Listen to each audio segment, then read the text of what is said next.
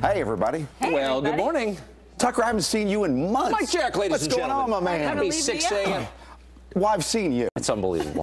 Thank you so much. Everything Mike tastes Jarek like- in for Clayton Morris this morning. Everything tastes like Pepto-Bismol or something all of a sudden. How about cotton candy or bubble cotton gum? candy's better. Pepto-Bismol. That's probably better. Cotton candy. Mike Jarek, ladies and gentlemen. All right, let's go ahead and get right to your Saturday morning headline, shall we? That does not look like a dog. You know, I've never had my nails done, so I don't know about that. You're so masculine. I don't know what to do I with probably it. should. Goodness.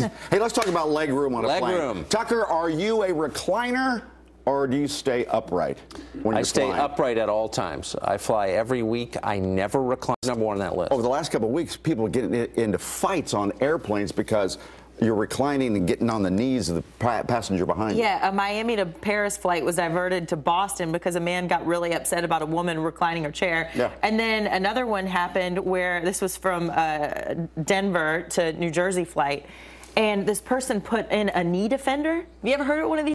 The timeline of human innovation. Fire the wheel. This is, yes, it's totally How true. can you can't put those little things on there to prevent me from reclining? Yes, I can. Oh, you My shouldn't. college roommate, I don't because I'm afraid that I'll get. Look, you shouldn't be reclining.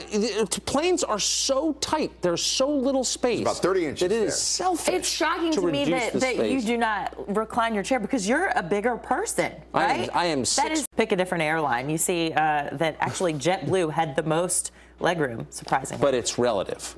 Yeah. And if you're taller than 5'5", you're going to suffer on a plane. And so are the people next to you, because then your knees are going to be going like this, creeping. Exactly. Well, why don't you recline? I don't recline because I'm that on other people. And by the way, if you can't sleep, sit.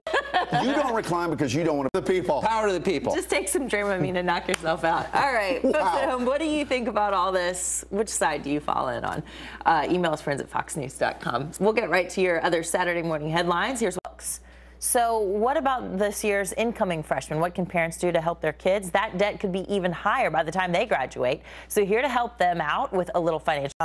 Lauren, thank you so much for being with us. Yeah, thanks for having me, Gosh, Anna. that's a lot of money, $33,000. Your first tip for us is track your expenses, but probably the apps are more likely to resonate with this I did generation. this when I was a freshman, and I use a notebook, which I still have. How do you do that? Divvying up your loan disbursement. Kids accountable because it's going to be burning a hole in their Right, in their and if you're pocket. tracking your about student loans, when you say do the math on them, what do you? Graduating senior is going to make about $2,800 after taxes. So do the math from there. That Absolutely. So one other tip is to never quit applying for scholarships. It's not just something you need to do in high school ahead of college. Right. Every year, continue. So what do you think about having a job while you're in school? Do you need to treat school as your full-time job, or is it okay? You know, if you need to do that, Resume building and connection building as well. absolutely, yeah, and you can explore different jobs and maybe pick a major from it. Great stuff for us today. Lauren Lyons-Cole, 7 minutes after the hour on your Saturday morning, and coming up on Fox and Friends.